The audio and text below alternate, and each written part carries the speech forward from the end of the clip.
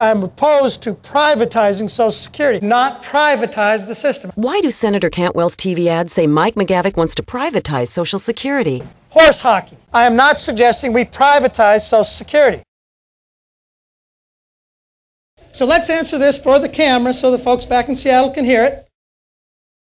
My friend Kelly's the tall guy in the red shirt here. He works for the Democrats, and he follows me everywhere I go, taping every single thing I say. And maybe I better say this for your bosses in Seattle, Kelly. Not privatizing Social Security. I do not believe in privatizing Social Security.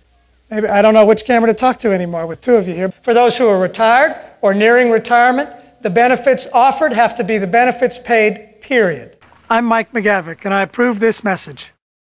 I will tell you, my campaign does not follow Senator Cantwell around. What I'd really like is if the senator was right next to me.